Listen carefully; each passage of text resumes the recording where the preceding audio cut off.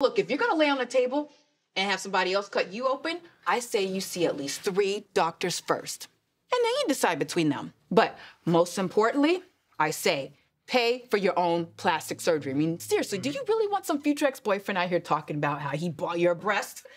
I mean, Skil, would you do that? Hell no. You better not. Okay. Oh, it's 78 degrees. Stay tuned because we've got more hits for you from Biggie, Nas, and Tribe Called Quest after the break. You're off the air next week. What? Why? You can't talk about your plastic surgery on the air. You do realize that 80% of the stars that we interview here have had work done. I mean, Skell saw it, I saw it, everybody sees it. No.